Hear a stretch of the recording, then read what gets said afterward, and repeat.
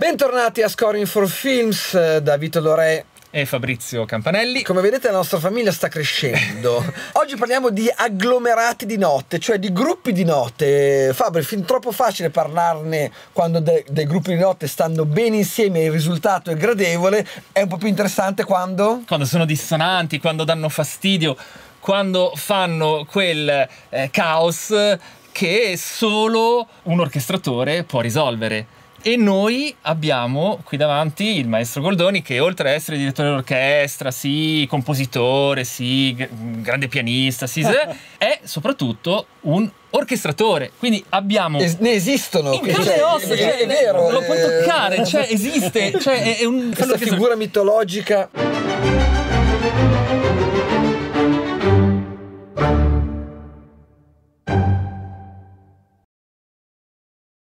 Perché molti si chiedono, ma che cosa fa un orchestratore? Che fa un orchestratore? È molto semplice. Allora, lo scopo dell'orchestratore è quello di rendere triste la giornata al compositore. Quando un compositore ha finito il suo pezzo, no, e arriva a casa la sera alle 11 contento di aver fatto il suo pezzo e poi lo manda all'orchestratore, l'orchestratore lo ascolta. E poi dopo circa verso l'1:12 del mattino mando un messaggio con scritto: senti, ho sentito che la viola fa un do diesis alla battuta 88 e il terzo corno fa un do naturale. È voluta? E io nella maniera più passiva aggressiva possibile gli do: sta scrivendo, no, su WhatsApp. Typing, no? Oddio. Questo è il riassunto della giornata dell'orchestratore, cioè quello di rattristare. Infatti mi rattrista, comunque in studio Enrico rattrista da più di 20 anni, come dire, molte giornate, molte serate. Senti, ma prima di iniziare a parlare dell'argomento del focus della giornata, ovvero dei clusters, i compositori cosa ti mandano? Uno sketch, una cosa già orchestrata che tu poi riesci a definire e a rifinire? Un vocale sul telefonino che poi devi armonizzare. Cioè, immagino che tipologie saranno diverse, che vanno da... Devo essere pronto, preparato, pronto a tutto. Diciamo, se sono fortunato, molto fortunato, il pezzo arriva già completo. Quindi l'orchestratore fa semplicemente una trascrizione e un check generale di tutto, che sia tutto in ordine, che sia effettivamente eseguibile dall'orchestra, che non ci siano sviste, che non ci siano do che vanno in contrasto con i do diesis. Perché poi quando un compositore si lavora in fretta può succedere, normale che succeda assolutamente, no? Oppure può essere che il compositore appunto abbia fretta, oppure i tempi siano stretti e ti dica: guarda, te l'ho imbastito il pezzo, riempilo tu, finiscilo tu. Oppure magari, caso estremo, c'è solo una linea melodica e bisogna fare proprio tutto l'arrangiamento, quindi l'orchestratore diventa in quel caso anche un vero e proprio arrangiatore, se non addirittura compositore. Ecco, diciamo, bisogna essere un po' pronti a qualsiasi tipo di evenienza, di caso. Ecco, a proposito di risolvere i problemi, quindi abbiamo capito che l'orchestratore tendenzialmente è l'uomo che risolve i problemi, no? il Mr. Wolf del compositore della situazione. E dietro le quinte, perché poi alla fine chi va davanti alle quinte, c'è chi sotto lo spotlight, è il composer, bello tronfio, come possiamo vedere anche nell'immagine che Enrico ci ha fabbricato per spiegare bene il rapporto tra orchestratore e compositore. Però nel risolvere i problemi c'è anche da fare attenzione alle famose dissonanze, ovvero il compositore, l'orchestratore ogni tanto guarda, osserva la partitura, vede, suona, ascolta, dice: ma avrà voluto veramente questa cosa oppure no? Questa dissonanza è voluta oppure no? Quindi la cosa peggiore che può accadere è l'orchestratore normalizzatore, cioè quello che va a risolvere tutte le dissonanze che ci sono nella partitura. Magari volute. Magari erano volute, ecco. E quindi la domanda è: queste dissonanze sono fatte a caso? Sono fatte buttando le mani a caso sul pianoforte? Oppure invece no? Questo ci chiediamo oggi con Enrico. Generalmente non devono essere fatte a caso, nel senso che maneggiare i cluster può essere sia semplice che difficile. E diciamo cos'è un cluster? Il cluster è quando io comincio a sommare note, no? A distanza di seconda. Apparentemente a caso. Seconda maggiore, seconda minore. Posso costruire quindi una specie, chiamiamolo, sarebbe come un accordo molto ravvicinato, però non è un accordo per seconde, ma quando si comincia a perdere la struttura i suoni vengono sommati, no, tra di loro, e quindi abbiamo quello che si chiama cluster, che io posso fabbricare in tanti modi differenti. Per esempio buttando giù una mano forte. Ci sono casi in cui è proprio specificato, scritto, la mano a caso, esatto, buttare la mano. Il compositore ha voluto così. Ha voluto così. Però se io faccio un pezzo solo di cluster impoverisco tutto il discorso, no? Perché è come se mettessi un solo soggetto. Infatti l'utilizzo che ne viene spesso fatto nelle partiture, nelle colonne sonore, è quello di infilare il cluster in mezzo ad altre parti che suonano più o meno tonali, no? Perché lo scopo del cluster è quello di rendere indefinito il colore tonale, no? Quindi come se creasse una sorta di nebbia. Certo, e tramite la dissonanza e la distribuzione delle dissonanze andare a proprio avere uno strumento linguistico, anzi di grammatica sonora, per andare a lavorare sulla tensione, no? Sull'agitazione, su tanti pattern emotivi. Ha uno scopo drammatico. Quindi non possiamo pensare a un cluster che so in una scena d'amore, un tema d'amore con un bel cluster sotto, non ci sono più jazzisticamente. Prova a pensare questo: se io faccio un colore fatto con gli archi nel registro centrale in sordina, no? Che fanno proprio un velo di suono, questo velo indefinito come se fosse una bruma che muove le potrebbe, e ci metto sopra un tema, no? Che è fatto con i legni, io potrei utilizzare in maniera, no? Perché uno pensa sempre il film horror, no? Che mi sembra con la coltellata nella schiena. No, cioè si può avere un utilizzo anche diverso, coloristico del cluster, e a non sembrare così dissonante, paradossalmente, cosa che vedremo anche dopo, verso la fine di questa puntata, con Bernard Herrmann, che io ritengo uno dei maestri del cluster, dell'utilizzo più raffinato ed elegante, come dici tu spesso, no? Pensate ad esempio quando uno fa un disegno con un gessetto che col dito sparge il colore. Può essere quello di creare una sfumatura nel pezzo, no? Quindi un colore che crea, no, una nebbiolina, no? Colorata. Chiacchierando su che cosa far vedere per raccontare un po' come si costruiscono, come si dispongono le note, abbiamo deciso di prendere un film che si chiama La Cosa, ma non la cosa, no, il remake del 2011. Non faremo vedere molte scene perché è veramente un po' splatter anche ma ci sono delle cose interessanti che con Enrico abbiamo visto nella colonna sonora di Marco Beltrami, che è uno dei grandi specialisti dei film horror e thriller. Tensione, più che thriller. Beltrami è un gran compositore, e dentro abbiamo due brani di cui iniziamo adesso a vedere sul sequencer già un po' di elementi, di dettagli, ma in questo apparente disordine nel disporre le note in realtà c'è un'eleganza molto particolare, c'è una raffinatezza nelle scelte molto particolari. Andiamo a vedere, per iniziare ad esempio con la partitura di Beltrami, in un brano che si chiama Hendrix Get Impaled, e qua già abbiamo la famosa musica a programma è questa. Hendrix impalato. Andiamo a vedere questo movimento particolare del pianoforte che lui segna come pungente, lacerante nelle note della partitura. Ecco il nostro piano.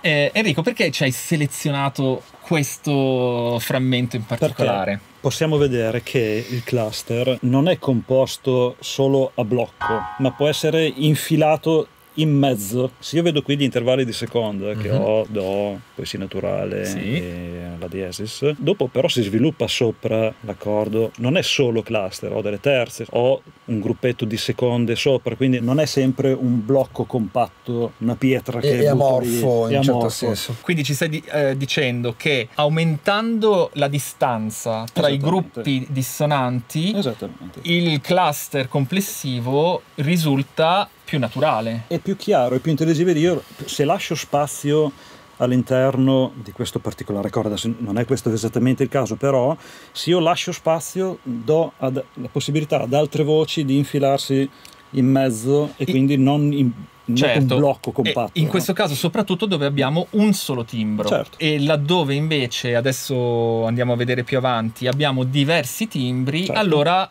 il gioco può Ancora essere quello di di riempirsi reciprocamente per distribuire Infatti quando si fa un cluster non è che uno deve per forza mettere insieme tutte le voci in una volta, si può partire anche solo da una nota, aggiungendone 1, 2, 3, 4, 5, si può dilatare, si può restringere, si possono utilizzare tanti stratagemmi per rendere la figurazione, l'utilizzo del cluster più interessante. Si può partire con un accordo e poi fare un altro accordo che si somma, quindi una specie di policordo, chiamiamolo così, che alla fine risulterà come un cluster. Senti, ma in un caso del genere in cui vediamo comunque un qualcosa di scritto, ci sono delle articolazioni e poi c'è l'indicazione pungente, lancinante, e questa indicazione secondo te, non puoi saperlo, ma insomma, ma secondo te è un'indicazione del compositore o un'indicazione dell'orchestratore?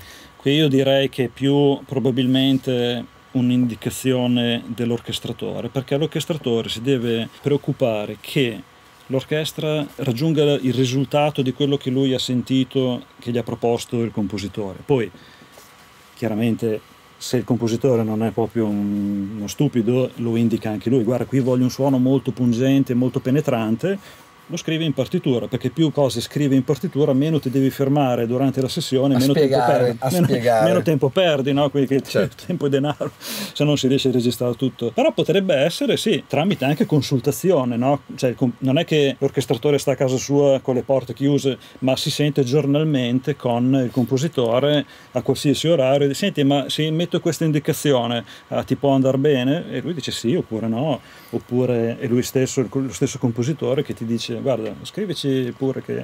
Oppure rispondi a parolacce. Esatto, basta telefonare. Non a quest'ora, alle 4. I cluster, dicevi, possono essere anche distribuiti in movimento. Certo. Ad esempio andiamo a vedere sempre nella stessa partitura di Hendrix, il povero Hendrix impalato, come c'è un movimento a pattern alternati discendente che rende quasi gradevole e naturale un sistema totalmente, completamente dissonante. Certo. Allora, vediamo battuta 33, disposti anche sul sequencer, come suona. Allora, scusa, la prima cosa che mi viene da chiederti è questa. Ok, questo qua ovviamente è stato fatto col sequencer, certo. Anche velocemente, quindi è chiaro che poi l'effetto con gli strumenti veri è diverso. Certo. Però non c'è il rischio che poi questo tipo di effetti diventi un po' parodistico? Infatti o che si faccia addirittura il Mickey Mousing? Esatto, bisogna utilizzarlo sempre con del criterio, perché io non posso infilare in ogni dove questo tipo di figurazione, cioè va utilizzato sempre con un intento drammatico e non devo imitare quello che, cioè non necessariamente imitare quello che accade sullo schermo. Perdona, un'altra cosa importante: tu quando orchestri dalla carta o dal file o quello che vuoi, vedi anche il film o no?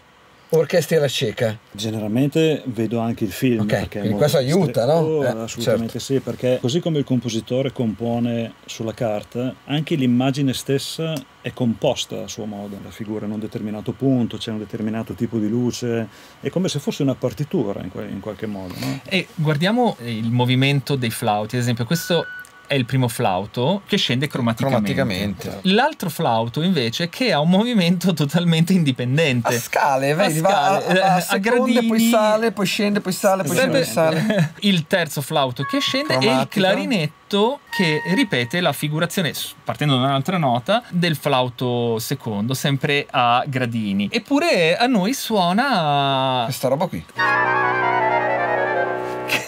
che è un effetto veramente particolare. A cosa è servito? Se avessi fatto una discesa a cordale sarebbe stata un po' troppo ottocentesca, chiamiamolo così. In questo modo io creo un alone di incertezza tonale e più un effetto. E come possiamo vedere poi nella partitura, in realtà questo passaggio di cui noi abbiamo messo volutamente sotto la parte bassa, che dà una solidità che va a togliere quell'effetto Mickey Mousing che potremmo avere solo in questo frammento isolato. Naturalmente l'effetto poi è funzionale a ciò che c'è prima e a ciò che viene dopo. Infatti se noi prendiamo un brano successivo che è Non tutti siamo umani, sempre dello stesso film La Cosa, ricordo La Cosa è una cosa aliena che nel ghiaccio viene liberata. La particolarità è che le cellule di questa cosa sono in grado di divorare le cellule umane. E c'è una scena in cui la protagonista osserva il microscopio e si rende conto proprio di questa dinamica, che è la dinamica di movimento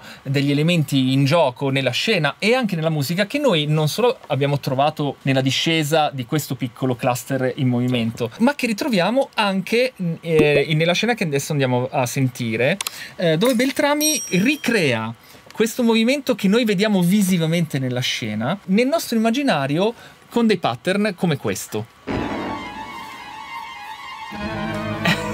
Questi sono proprio gli elementi, le cellule che stanno lavorando. Fantastico. No? Senti qua.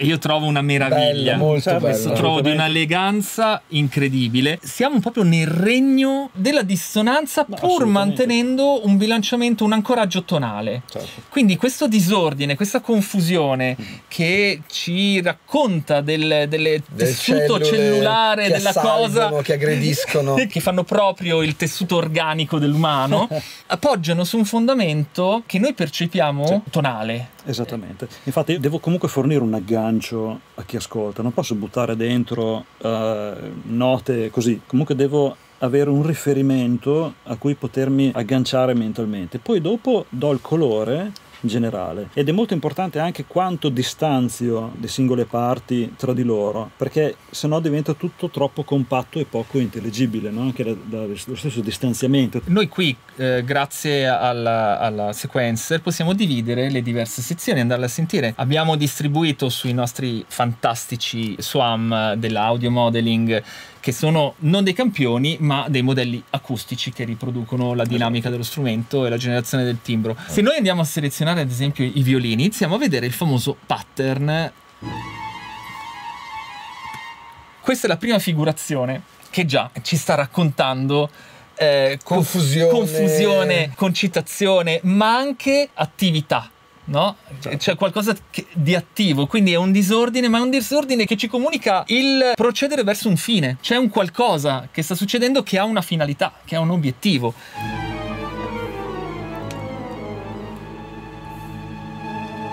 Se voi ad esempio sommate le note, le impilate in verticale di questo movimento che potete vedere negli archi, e diventano come se fosse un cluster. Quindi anche questo è un modo di movimentare in modo che non sia sempre il pataccone fisso, no? Verticale, quello che in conservatorio si chiamava la padella, no? Cioè la nota da 4 quarti, quindi renderlo vivo, no? in qualche maniera. Diciamo che le partiture in questi casi sono veramente molto colorite, sono anche dei piccoli quadretti, se vogliamo, no?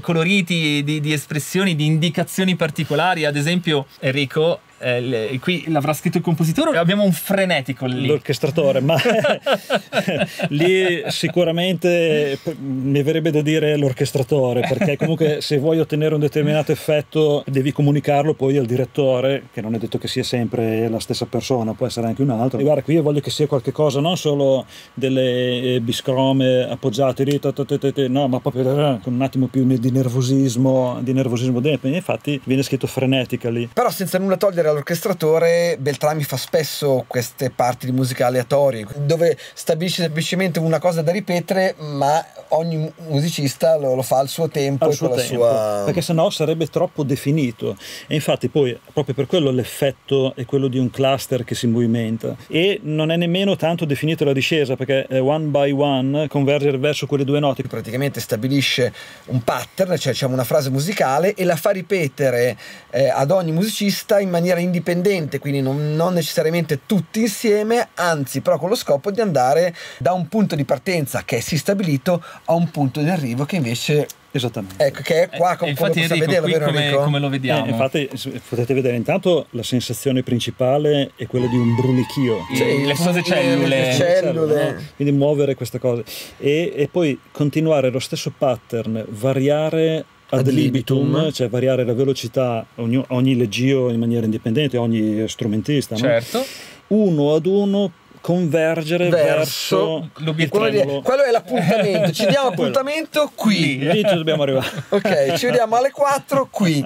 E quindi qua la meccanica che noi comunque inevitabilmente nel trasporre sul sequencer abbiamo dovuto attribuire ai diversi movimenti. Certo. in realtà nell'esecuzione è molto più casuale e quindi anche più affascinante, no? Assolutamente, non solo, ci sono molte cose che sul sequencer coi campioni suoneranno brutte. Infatti, ma in orchestra suoneranno in maniera meravigliosa e non bisogna spaventarsi. Infatti noi stiamo sentendo sotto come suona nella realtà quello che stiamo vedendo sul nostro sequencer. Torniamo al nostro sequencer, perché dopo questo movimento di cellule che divorano, che vanno towards, verso l'obiettivo finale, che è quello di assimilare la cosa, deve assimilare l'umano, sotto abbiamo quella stabilità tonale, quell'ancoraggio che dicevamo essere affidato alla zona bassa, ovviamente, che è deputata nel dare il pavimento, ma anche qui vediamo un cluster interessante. C'è uno scontro continuo, Enrico, no? Di seconda tra il sol diesis e il la naturale, che si ripete tra i corni, le trombe e i tromboni. Esattamente. E noi sentiamolo da solo.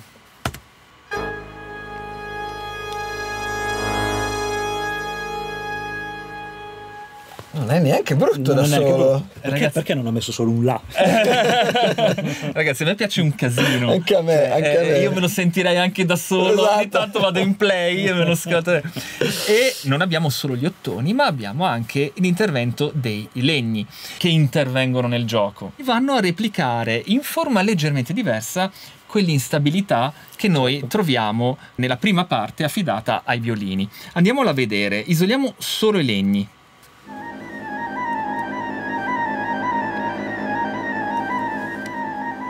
Il movimento delle cellule della cosa è andata in una nuova dimensione, in una nuova direzione, quindi dagli archi si è un po' affinata e come timbro ha cambiato colore, è diventata più lucida, c'è lucidità. La cosa ha lucidità, infatti la cosa ha un'estrema lucidità, perché ha un obiettivo da raggiungere, a cui però hanno sapientemente Beltrami e il suo orchestratore, anzi i suoi, visto che a Hollywood sono in metà di 1000, ma vabbè, diciamo il suo capo orchestratore, hanno spostato anche sul piano e sull'arpa, aggiungendo un elemento timbrico un po' più pungente, no? Certo. Abbiamo visto nel pianoforte in precedenza, nell'esempio che hai fatto, ci hai portato quello lacerante, diciamo così. Ecco, questa lacerazione la troviamo anche qui sul pianoforte.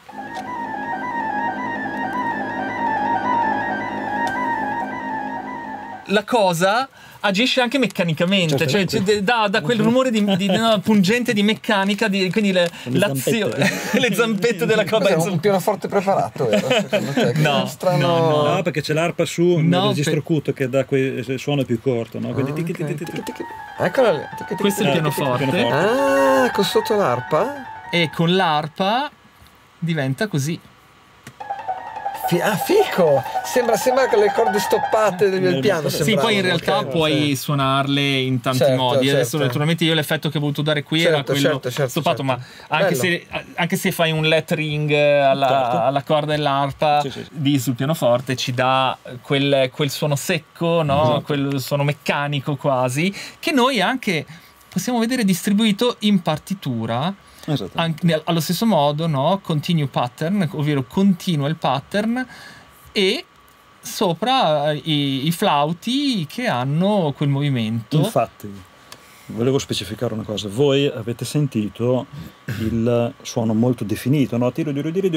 Però se immaginate un gruppo di persone che suona in maniera libera e anche a velocità diverse, l'effetto è molto meno preciso di quello che noi abbiamo sentito qui sul sequencer, no? Certo. Quindi questo è uno dei limiti. Certo, diciamo, uno potrebbe star lì per proprio ottenere l'effetto, però lo possiamo immaginare tranquillamente, lo possiamo immaginare. Ed Enrico, andiamo a sentire a questo punto la nostra pagina bellissima. Io trovo una pagina da studiare, comunque io ho studiato molto questa pagina e mi ha dato parecchi elementi di spunto, devo dire. Andiamo a sentire tutta insieme sulla nostra orchestra degli SUAM. Ecco, vediamo subito questo cluster iniziale per non farci mancare nulla. Esatto.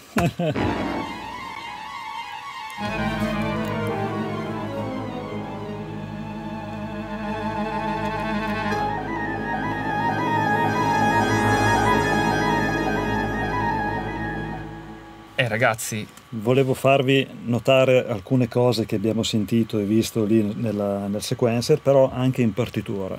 Se ad esempio noi andiamo in fondo nelle viole, violoncelli, contrabbassi e battuta 33, vedete no, sol, diesis, la e si bemolle, e poi do diesis, replicate, esattamente, e questo già è un cluster. Poi con lo snap pizzicato, quindi agganciare la corda e tirarlo su, quindi pizzicato Bartok, alla Bartok, no? Quindi estremamente aggressivo, quindi è proprio indefinito il suono. E la stessa cosa credo che accada forse su nei tromboni, sì, con la nota... questo simbolo strano. Enrico, dici che cos'è questo simbolo strano? Allora, questo è si tratta di fare la nota più bassa possibile, no? Per quello strumento. Per quello strumento, quindi un growl, no? Quindi boh. No? Boh. Quindi un effetto, che nel caso del trombone è boh. Esattamente. Che combinato insieme con i pizzicati che danno il senso dell'attacco, perché così in basso l'emissione degli ottoni è più lenta e viene aiutato il biting, la mordacità della nota con i pizzicati degli archi nella zona bassa. Parlavamo di ottoni prima, chiacchierando, no, riflettendo su che cosa far vedere anche dell'uso elegante del cluster e delle dissonanze con gli ottoni, come non parlare di Bernard Herrmann e di quel capolavoro assoluto che è Taxi Driver, no? Certo. E quindi tu giustamente ci hai portato una bellissima sessione che ci mette in luce la distribuzione, certo, degli ottoni che adesso stiamo vedendo in partitura. Allora, volevo farvi notare qui nel pezzo di Taxi Driver, il primo brano, l'utilizzo del cluster non così scontato, perché è molto mascherato in mezzo agli ottoni. Se io vado ad esempio a battuta 3 e vado a vedere quello che fanno le trombe, fanno un si bemolle, do e re. Quello è già un piccolo cluster. Certo. Non è necessario sempre essere magniloquenti, basta solo creare una piccola sensazione di incertezza. Viene la stessa cosa replicata poi anche nei corni, che sono in fa, certo, quindi leggono diverso. Che anche qui abbiamo si bemolle, do, re e poi il sol lassù. Sono all'unisono, no, tra di loro. Sotto invece ho un'armonia più definita, perché certo, ho un accordo di settima costruito sul sol e che poi risolve sul do, il famoso pavimento. E se andiamo a vedere nel sequencer, in arancione Enrico le trombe, in giallo i corni e i tromboni in rosso e sotto la tuba in verde.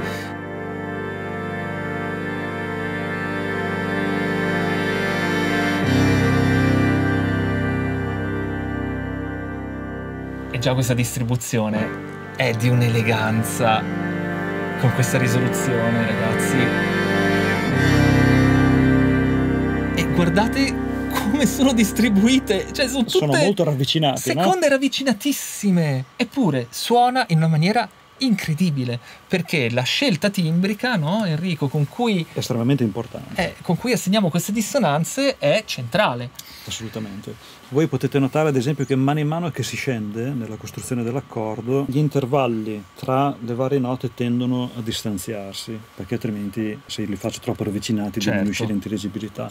E nella zona centrale di battuta 3 io posso ravvicinare molti suoni per, certo, dare quel grado di minor definizione, creare un alone, in questo caso un alone notturno, no? Certo. Tant'è che il brano si chiama Night Piece, no? Che stiamo sentendo sotto e vedendo anche nella scena, peraltro. Esatto.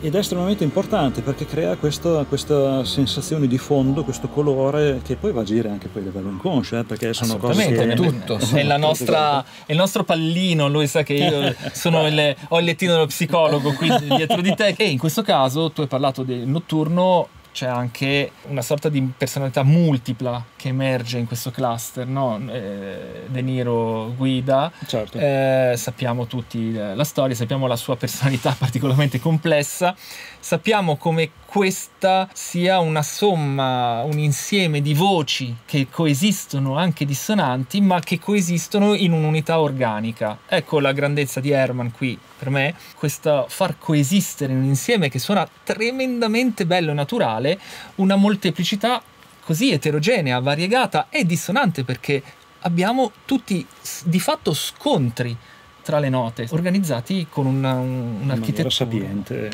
veramente intelligente, veramente unica. E tu dicevi, Enrico, ci dicevi anche, guarda che abbiamo un esempio sbagliato di come si potrebbe distribuire questo cluster. Cioè affidarlo a famiglie sbagliate, perché uno dice beh, c'è un ordine, no, nella partitura, la famiglia dei legni sopra, la famiglia degli ottoni centrale, poi vabbè, percussioni e sotto la famiglia degli archi. Io mi sono sempre chiesto ma perché c'è quest'ordine? È un ordine che è molto importante quando si va ad orchestrare, cioè io non posso utilizzare come base di fondamento una famiglia che sta sopra per ciò che sta sotto. Certo. No? Non posso invertire i ruoli perché suonerebbe male, cioè si amalgamerebbe male. Ciò non significa che non lo posso fare, perché se io voglio creare un pezzo dove sento i timbri distinti, certo, e ce ne sono casi a non finire. Però se voglio creare una mescolanza giusta e che non faccia impazzire il fonico e chi fa il mix successivamente, devo rispettare l'ordine della partitura. Quindi io posso avere gli ottoni che mi fanno da base per i legni, ma è molto difficile che io possa avere ad esempio dei fagotti che mi fanno da base per delle trombe, certo, no? Per dire, o i fagotti che fanno da base per i corni, ma posso avere dei corni che mi fanno base per dei clarinetti, certo, perché rispetto l'ordine a discendere della partitura. E tu ci hai portato un esempio sballato, esatto. Come a questo punto non come la carbonara sbagliata, ma facciamo come una amatriciana sbagliata. Esattamente.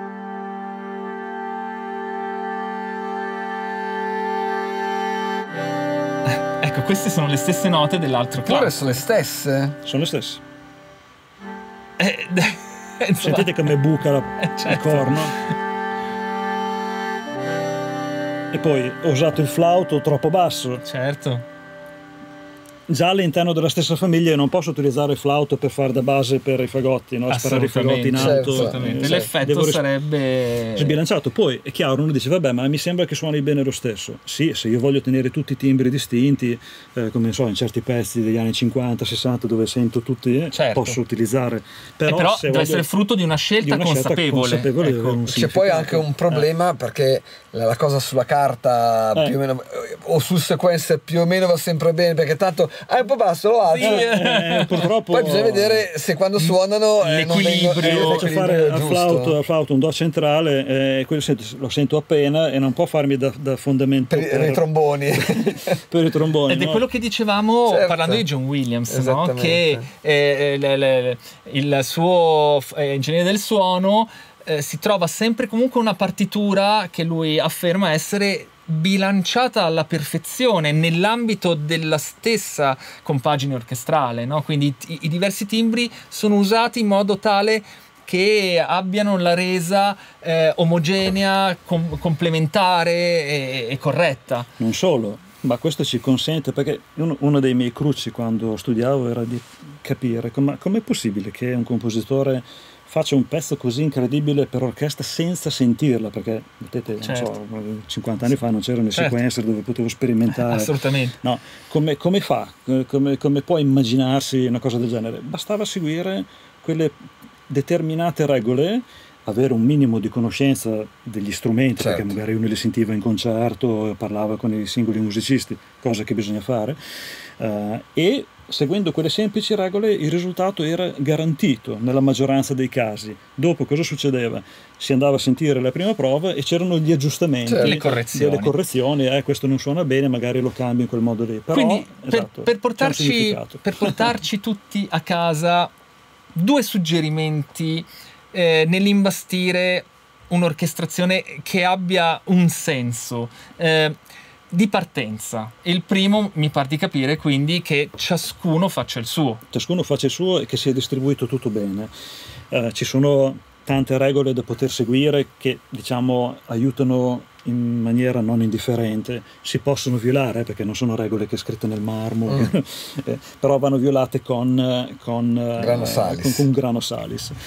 E questo ci consente, fa sì che il pezzo, una volta che è distribuito bene, che gli strumenti suonano in un range definito, no? Agevole, giusto, allora quello funziona bene. Quando poi voglio ottenere un particolare effetto drammatico, allora lì posso cominciare ad uscire, conoscendo un po' la tecnica degli strumenti e stando molto attento a quello che faccio in modo che sia eseguibile, e ottenere già dei colori, degli effetti molto particolari, come in questo caso. E dacci un secondo trick, un secondo suggerimento da applicare quando si passa da un tema, un brano che abbiamo pensato ad esempio al pianoforte, alla trasposizione invece per un organico differente come quello orchestrale, che sarà oggetto anche delle prossime puntate, Esatto. Attenzione. È un discorso molto ampio, però diciamo la prima cosa che io prenderei in considerazione è la dinamica del pezzo. Cosa vuol dire? È chiaro che se io ho un pezzo che devo suonare piano, non vado a sparargli tromboni, gli ottoni, certo. Cercherò di considerare una famiglia o degli strumenti che possono produrre un suono molto delicato, clarinetti, flauti, archi con le sordine. Poi è chiaro che se io dico voglio utilizzare i corni, se voi prendete un cornista è capace di farvi un pianissimo che sembra un flauto, certo. No? Cioè, però diciamo sono cose che io devo utilizzare con consapevolezza. La dinamica è uno dei principali aspetti, cioè quanti strumenti vado ad utilizzare. Man mano che cresce la dinamica chiaramente vado ad aggiungere strumenti, quanto voglio che sia incisivo l'inizio, no? Oppure se voglio che sia più morbido, quello mi va a scegliere, non so. È chiaro che un oboe è uno strumento doppia ancia, è difficile che abbia un attacco morbido, cioè, sempre molto preciso, insomma, certo. Devo cercare di non andare contro le caratteristiche dello strumento, molto quindi giusto. Facilitare quello che è la musica, insomma. Io direi che oggi l'abbiamo dette, spremuto abbastanza.